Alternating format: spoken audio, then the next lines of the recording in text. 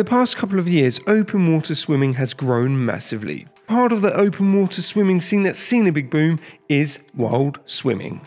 With more and more people discovering wild swimming and more locations popping up on a daily basis, people are now taking risks on where they can swim and how long for without checking whether it's safe. So without further ado, I'm Sean from Simply Swim, and here are our tips to stay safe when wild swimming.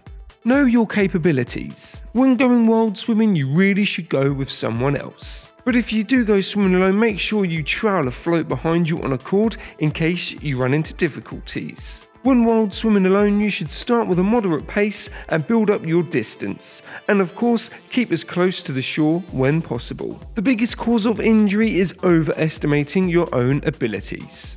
Take care when entering the water. Some of the best wild swimming spots have steep cliffs, slippery rocks and other hard to get to entry points.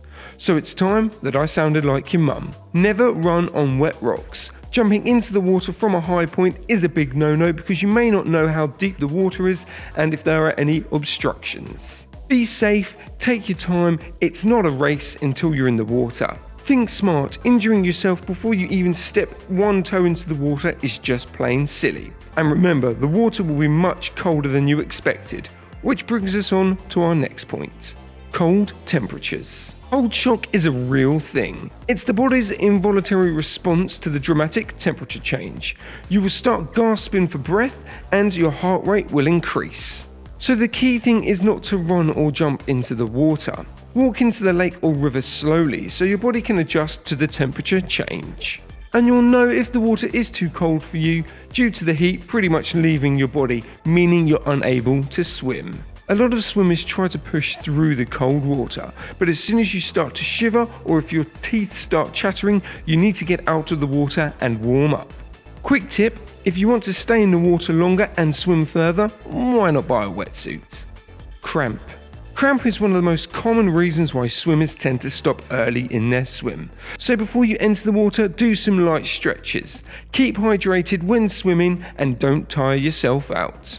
If cramp does occur, then call for help, float on your back and paddle back to shore. Currents.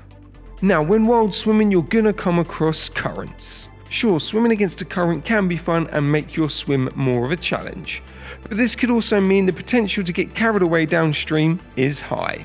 Currents can also throw you against rocks and other hazards, so don't push yourself too much.